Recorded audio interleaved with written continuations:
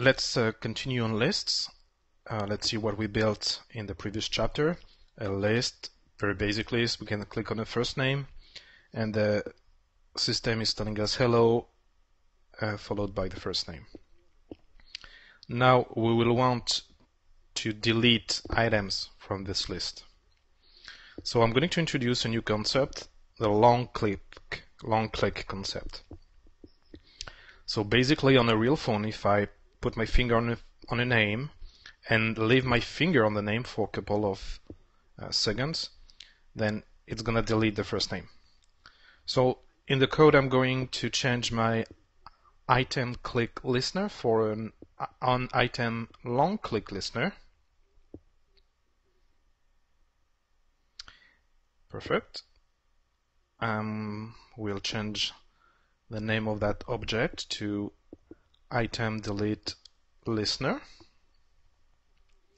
So it's a new on item long click listener. Perfect. Now what I'm going to do is get rid of what I had here, and I will ask Eclipse to reinstall the unimplemented methods. As I did previously, I will name this one parent and this one position.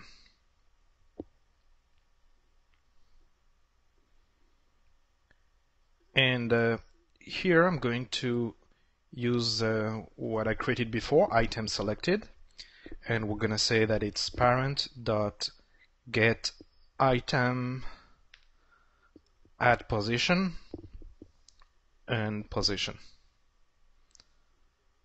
And I'm gonna convert that to a string. And now I'm gonna tell my adapter that I want to delete that item. So adapter dot remove item selected. Good. But now let's have a look at what we did here. We just asked the system to remove an item from the list.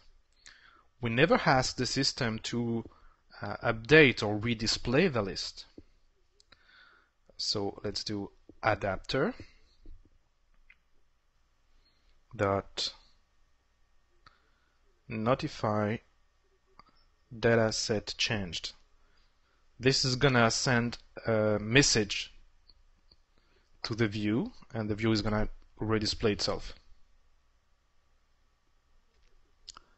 Now you see that as opposed to on item click, in the on item long click listener, I have a return, and here I have a return false. Well, that's what you do, return false, when you have correctly handled the case. And you do return true if you have done something, but you also want the system to do what it would normally do when a long click is detected. So we have a mistake here. Okay, let's set on item long click listener. We'll provide the name item delete listener. I'm saving and I'm checking.